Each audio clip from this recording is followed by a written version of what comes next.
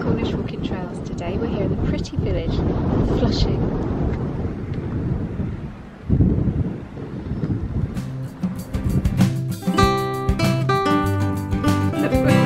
CSI Mevagissy. In our video today we will be asking, so what would you do for love?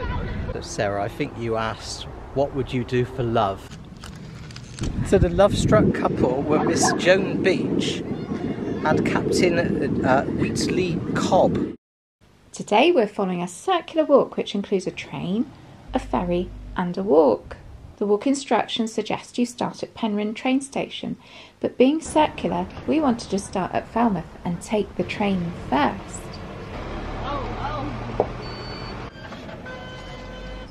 Our walk starts with a little short train ride.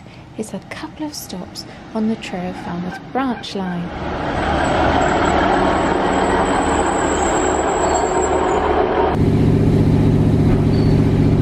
How are you finding the walk today? Oh, it's grueling.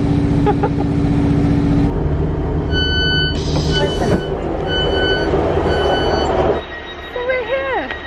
We're in the little station of Penryn. It's a way to start a walk actually, isn't it? It is, quite relaxed. Yeah, short little train journey. So where are we heading today then, sir? So we're going to wander through Penryn. We're going to go to Penryn Church. Never been to Penryn Church before. St Glevius it is.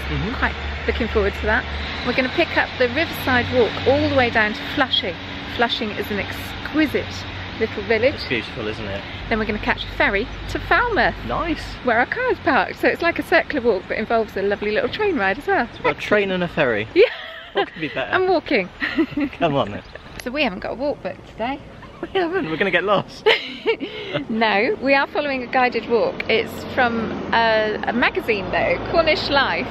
So we're going to follow the instructions. First instruction says exit the train station and cross the road. We've got to look for a flight of steps next to a black waste bin. There's a black waste bin over there. Oh! It looks like they're shut though. Must be that way. Let's go and have a look. Okay, this doesn't look good because we're meant to be taking a flight of steps next to a black waste bin. There's a big barrier. Okay. It's slightly annoying. Yeah. Right. Back we go to Falmouth. Let's go and find a coffee shop. Alright, well we know roughly where we're going, so I reckon if we go up the road and turn left down the road. Yeah, okay. Very shortly we'll be joining up with the main street that goes down through Penryn. Penryn is one of the oldest towns in Cornwall. It's lovely, loads of granite cottages, and these days with the university, it's quite a big university now, it's quite busy in the winter, quieter in the summer months when the students aren't here. Penryn, the town of granite. The pavements and walls are made of it. Streets of granite houses run steeply up the creek from Falmouth harbour. Penryn packs a punch in terms of both historical and present-day importance. It predates Falmouth by several centuries, being mentioned in the Domesday Book, but its true potential came when Bishop Brunscombe of Exeter founded Glasney College in 1265 as a centre of ecclesiastical power. Cornish language miracle plays originated here, including the Ordinalia. The dissolution of the monasteries by King Henry VIII put paid to its power, and Glasney was looted and destroyed, its granite taken to build Pendennis. Today, all that remains are some brick paths showing the outline of the old building. So can I just say that our walk today is going to be focused mainly on Flushing, which is where we're walking to. We've been to Penryn before. We made a video about Penryn, didn't we? We went on a town trail around Penryn. Perhaps we can leave a link to that at the end of this video. Will do. We've made loads of videos around Falmouth as well, so perhaps I'll put a playlist together with our Falmouth related videos on as well. Oh, that's a promise, isn't it? There we go.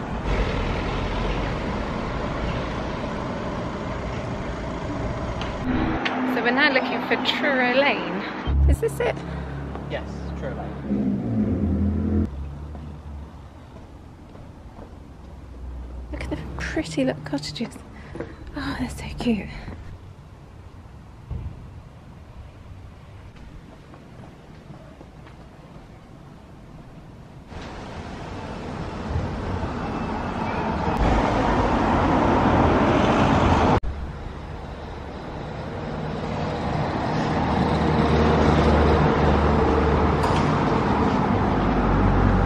Oh, there the sign says it's open.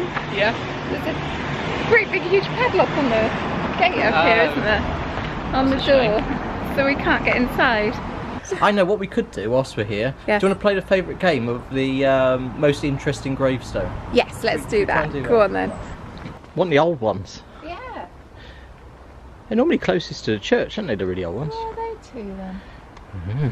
It's quite spooky. You've got the heavy draped yew trees and the rooks crowing, haven't you? And the faint rustle of the leaves. It's the wind. overgrown as well, isn't it? Yeah, Wouldn't want to be here at night. Oh no. No. What have you found? These are older up here. That one's 1830. Okay. I want to see what's on this back wall here. Oh wow, yeah. Gosh. So there's memorials actually in the wall. I've never seen that before. We've been in a few graveyards now, haven't we? Yeah. Wow. Oh, I hope there's actually physically nothing in behind there. There's a big hole in that one. Yeah. Ugh. Imagine. A hand comes out like Thriller. Actually, thinking about it, the only other place that I've seen memorial tablets set into a wall is actually in Falmouth, in the churchyard, but that's because they actually ripped out the churchyard and reclaimed it as a public park, so then they put memorials into the new wall. Oh, that's open. Completely open, isn't it? Oh, you're not looking in there, are you? Oh, I don't want to look in there. Beer cans and milk bottles in there. Oh, no, I don't like this.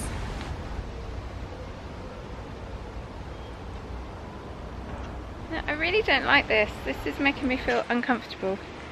I want to get out of here. How do I get out of here? Oh gosh, there's another one falling apart. Yeah, this graveyard is in quite a bad state of repair, really, isn't it? Oh, now that's an interesting one, isn't it? That is, isn't it? 1745, aged Wow. 53. I can't even read Phillips. it. Stephen Phillips. Oh yeah, it's actually been carved very, very well, hasn't it? It's in the nose, very triangular. Got the teeth there as well. I know. Skull and crossbones, Andrew. Looks a bit sinister, doesn't it? So people often confuse these sort of gravestones where there's a skull and crossbone. They automatically think it's something to do with pirates or something like that, isn't it? But from what we can gather, this was just the style of them, that mid sort of 1700s sort of style. That's just right. to sort of show that someone's passed and they've died, isn't it? Yeah. A whole host, a whole family in here. This is quite interesting. It's very, very neatly laid out like a table, isn't it? So you've got Edward and Sarah Lavin, and well, they lived to a good old age, 81 and 69. And then you've got Michael and Mary, similar sort of period. They were a lot younger. The children of those two, you've got Elizabeth, who was 13, Edward, who drowned at Port Elizabeth. Just at the very bottom it just says infant children of Michael and Mary Lavin, but they don't give any names. Dead but not forgotten. Oh my goodness, it's like the whole parish register on its own. Okay, so that is an interesting gravestone for me. There's two there. One was very, very sad memorial to an entire family, and that one with the skull and crossbones. I do like a wander around a gravestone, a graveyard. So let's carry on with our walk now. We're going to pick up the creekside walk that takes us to Flushing.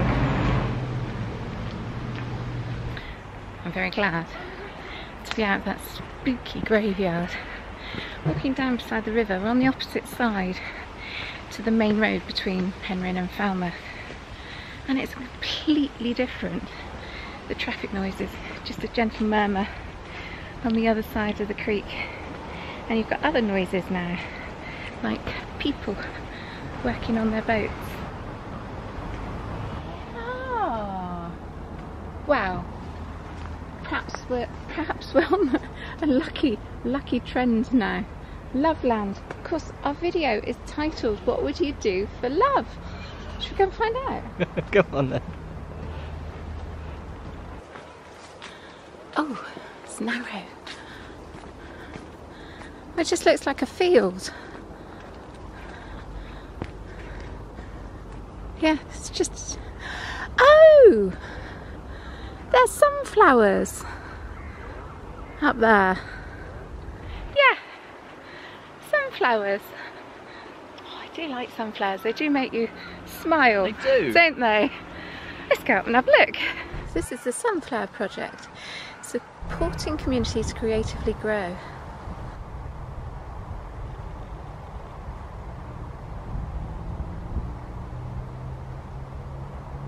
It's a smile on your face, doesn't it? You just love it when we stumble across something as extraordinary as this. You don't expect it, do you? The rest of the field is thistles and yarrow. And you've got this patch of absolute joy. It's beautiful, isn't it? Yes. The bees are loving them. So Sarah, I think you asked, what would you do for love? I did. You did. And so about a year ago I commissioned them to do this for us. Rubbish. So I knew we were coming out to do this walk at this time of the year. I don't believe you. And I asked them to do this especially for you. Oh, that's very romantic, Andrew. There we go. Old softy, really. So I'm sure I saw online recently, I'll have to go home and check now, but I'm sure there was a farmer, an elderly farmer, and he decided to put over a field which he would normally grow crops in. We're celebrating our 50th wedding anniversary, August 10th, and you know, what's a guy get his gal on their 50th? And I put a lot of thought into it, and she always liked sunflowers, and I thought this is the year to plant sunflowers, so we planted her 80 acres of sunflowers.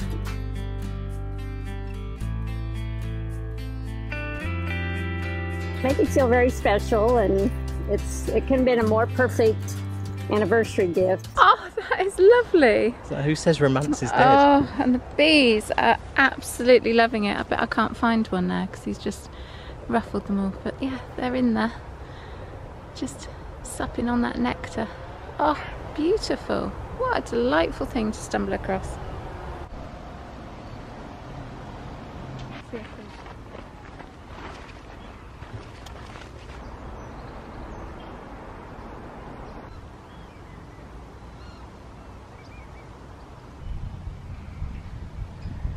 Sarah? Yeah. Can I just say that this looks like it might be a reed swamp? And that is really relevant to today's video. So Flushing hasn't always been called Flushing. Its Cornish name was Nankersey. Ah, okay. Which means... reed swamp. Indeed! It may well be that Flushing more resembled this before At one time. it was developed. Yeah, I love the noise the rushes make.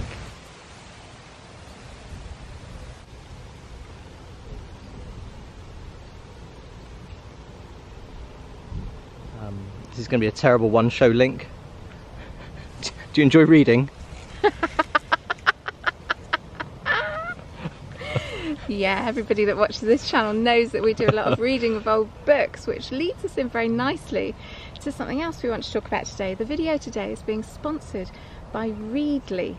Now they've got a superb app that you can download, and it's got 7,000, something like that, 7,000 publications, magazines, newspapers that you can access for a monthly subscription.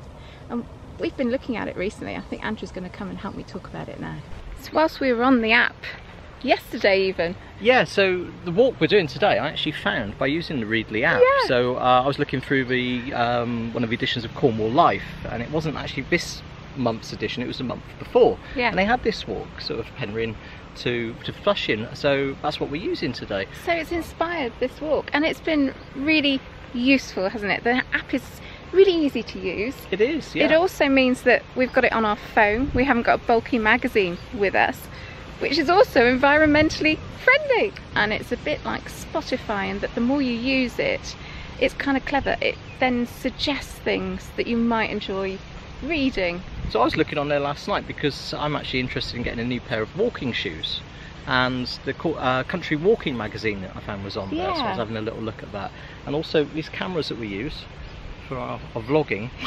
They've seen better days, haven't they? I was looking at some of the photography magazines as well, because they've got reviews of the latest cameras and that sort of thing on there, so I was having a look at that. Well, whilst you were doing that, I was actually looking ahead, because obviously the winter evenings are not far away, are they? We're getting towards the end of August, beginning of September, and I was looking at the knitting magazines. Yeah, it's one of your passions, isn't it? I do like doing a little bit of knitting. Yeah.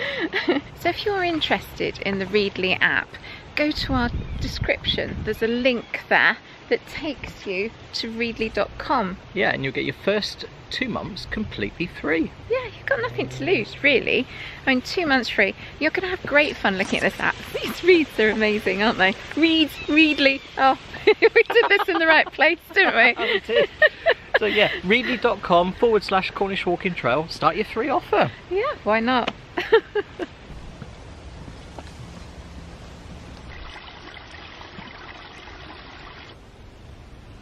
Oh my goodness me.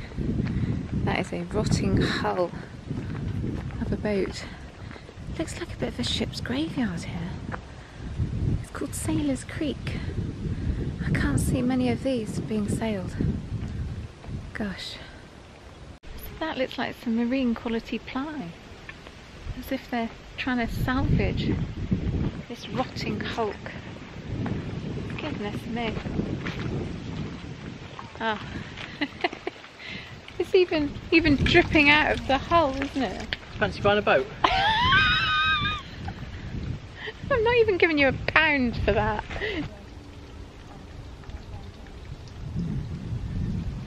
You know our theme is romance. Oh yeah. What you got? Would you like to share a packet of Rolos? I'm into Rolos at the moment. I'm going, what's that word when you're retro? That's the word I'm looking for. Would you like a Rolo? I would. Oh, thank you very much. Very nice. Mm. So what's the most romantic thing that you would do? That is the question of today's video. And in a moment when we get to Flushing, we've got a fantastic, absolutely most romantic story. When Andrew told me about it when he was doing his research, I just went, oh! But you'll have to wait till the end to find out. Can I have your last Rolo? Yeah.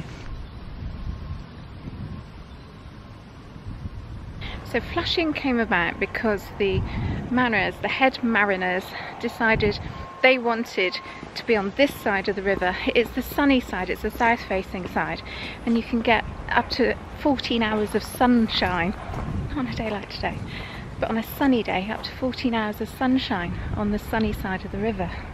So you've got a number of influences on Flushing. You've got the Dutch influence, you've got the sea and the mariners and their money, their influence. You've also got the Cornish aspect and the influence that that brought to the village. So it's a most amazing little village with lots of different styles of houses and some very, very nice with gable ends, big, huge properties.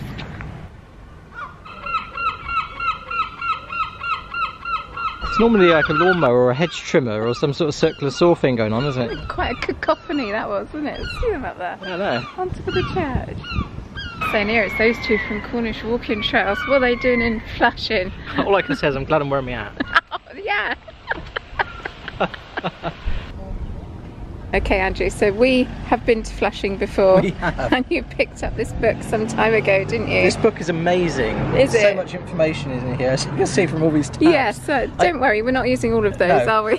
No, but there is one I wanted to share with you. There we go. So Flushing. Yes. It's an unusual name, isn't it? It is. Yeah. It says in here there's at least 3 places in the world called Flushing.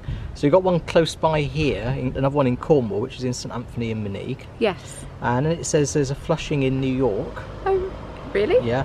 And then there's also a place called Vlissingen in Holland, That's easily said. which was known as Flushing. Okay. And it also says in here that before New York was known as New York, it was known as New Amsterdam. Oh, how interesting. Yeah. Some of these houses are amazing, aren't they? They're beautiful. This They're all one here, individual. Beautiful, isn't it? It's called John Bull House. Oh, I do yeah. know that John Bull was one of the packet captains. Oh, a sea captain. Yeah, sea captains. And a lot of the sea captains had their homes here in Flushing. Instead of in Falmouth. Yeah. Yeah. So whether this was his home or it's just been called that, I don't know. Possibly Probably was. there, I'll have to look it up. Yeah. Didn't read that bit. Didn't you read it from cover to cover?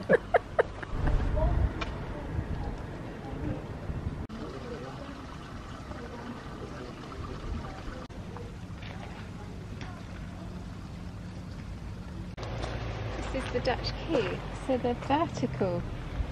The way that they've been built is vertical, and then you get sections that are like horizontal. And if you look over there, it's kind of flip-flopping between the vertical and the horizontal back to the vertical.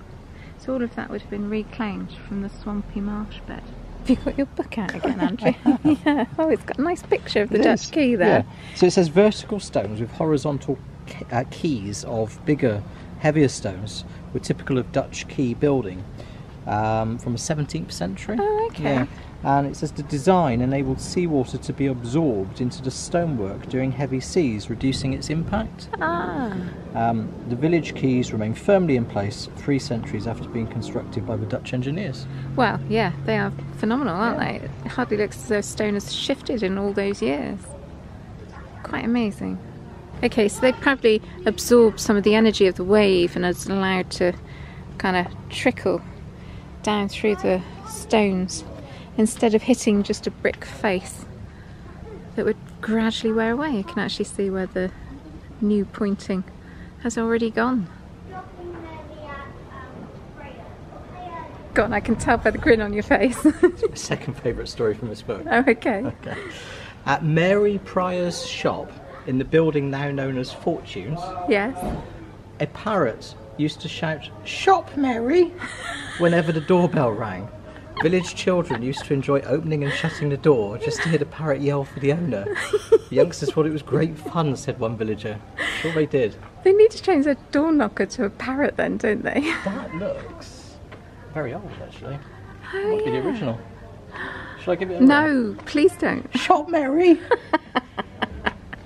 Isn't this just the prettiest main street you've ever seen? And the seaside colours, they've just been adopted by the house owners. I think most of them now are holiday lets, aren't they? They do look pretty. Look at this, look.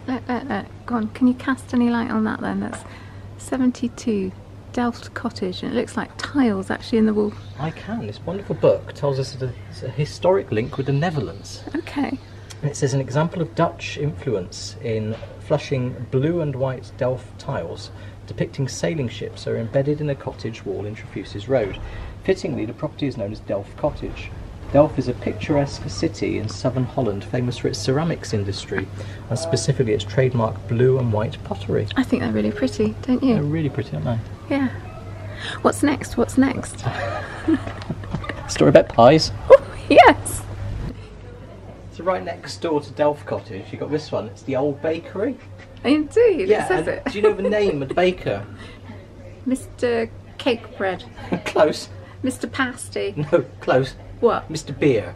Oh. Mr. Beer owned the bakers. So does that mean that the landlord in the pub was Mr. Baker? Yeah. Don't know, it's confusing. But apparently what he used to do, he was quite a hospitable chap, and at Christmas time he would invite all of the local residents to come in, and basically he would collect their cakes that they'd been making, and he would bake their cakes, their Christmas cakes for them. Oh, what, in his oven? Yeah, and there's a story of him making Christmas saffron cakes. Or they would use his ovens, effectively. He would bake them for But them. that's a So traditional... they would make them in the Yeah. house and they would bring it to him and he would bake them for them. Now, I'd heard that it was quite a traditional thing to make saffron cake on the 24th of December. Ah, okay. And everybody would have their own individual ones. Yeah. Yeah, Oh, so, lovely. you imagine the smell Must be coming good, out of isn't there. Christmas cake and saffron buns and pasties and bread. Good old Mr. Beer. While coming through, we have to go up the step because they have to use the curb. There we go.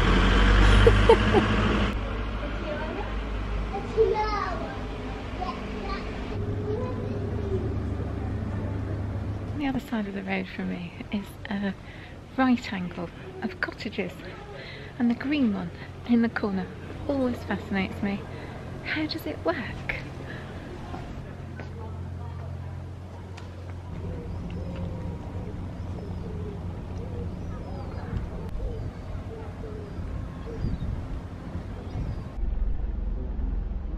Oh, it's open. Yes! Fabulous. Yes! Look at this! Is that what you were on about? Yeah, the old Bible. My goodness me. It's very warm in here. Wow.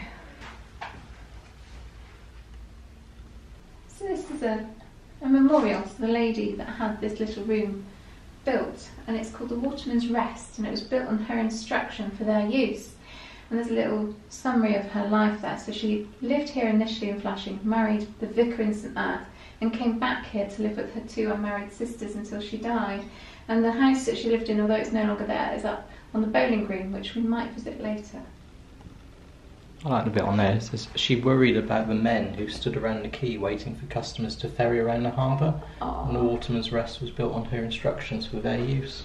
Oh, sweet, isn't it? It is. Now that actually links in with the walk, because the walk instructions tell you now to stand on the harbour here at the harbour wall and take the ferry back to Falmouth. But we're going to extend the walk a little bit to include our romantic love story. I know what you've been up to. It's that property back is for sale, isn't it? Have you just looked it up? Yeah. So, how big is it? 3 bedroom. Yeah. Lounge, dining room, 2 bathrooms. Right.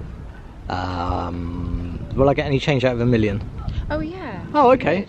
Yeah. Oh, that's right then. Yeah. Oh, okay. 750. 750,000. No parking. Need deep pockets here. Mine only comes here. Park your boat though. Well, yeah.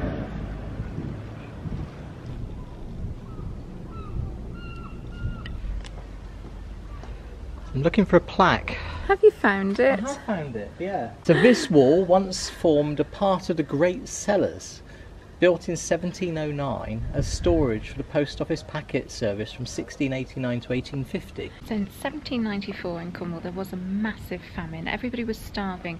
The miners came through Flushing, about 400 of them, as many as the people that lived here.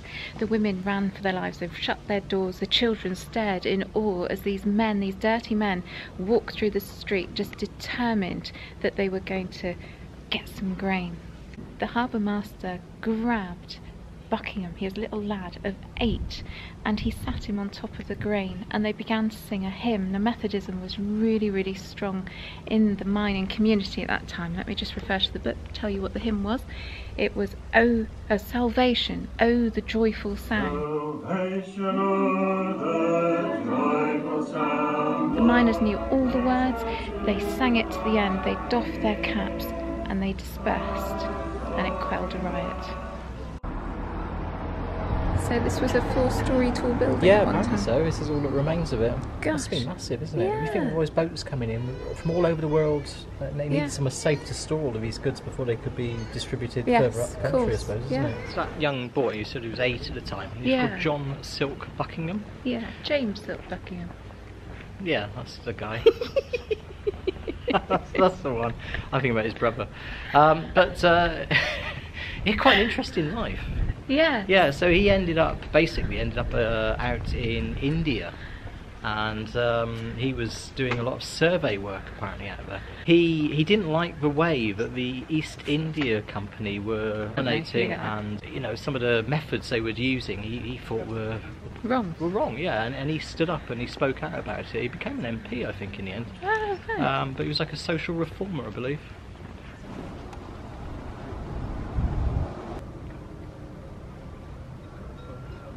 And then at the end of this road, before it takes a sharp left, look at that view. So we've been trying to come up with a joke about parrots ever since we spoke about that parrot back at that shop, Yes. and I think I finally got it. Okay. So I had a sick parrot once, and I took it to the doctor's because it was really quite poorly. The doctor took one look at it and prescribed some medication for it. Do you know what he prescribed? Don't know. Paracetamol. I thought so. Ba-boom. We're just extending this walk a little bit, about 1/4 of a mile, to go down to Kiln Quay, where this wonderful story that I've been on about all video, this love story, we'll tell it to you there. So what would you do for love? Would you bring up breakfast in bed, buy a rose, make her feel special? What about this then?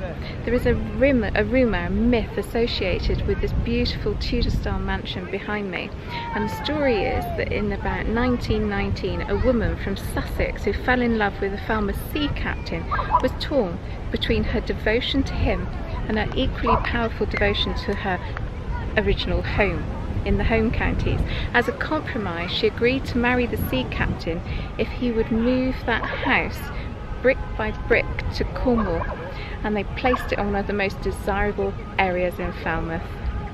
So the love-struck couple were Miss Joan Beach and Captain Whitley Cobb. Did you say Joan Beach? Joan Beach, yeah. She moved a house near a beach. Joan Beach, yeah.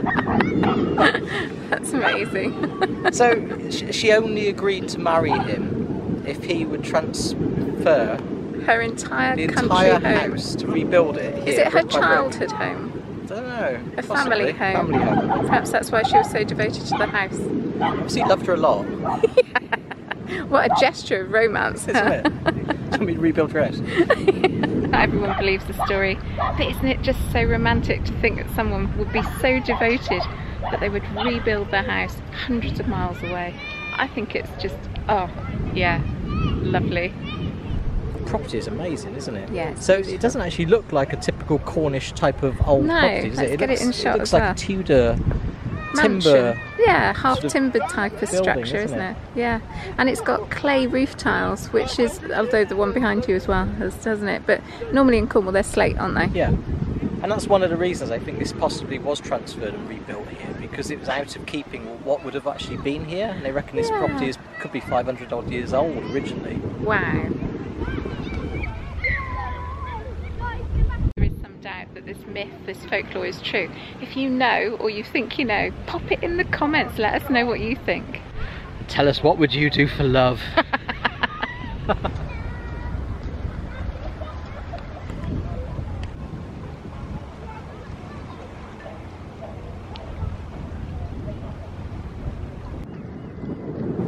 There has been a royal charter since 1672 to carry passengers and livestock to and from Falmouth. The ferry was originally rowed, but now motors humans and dogs, strictly no cattle, over to the Prince of Wales Pier in Falmouth.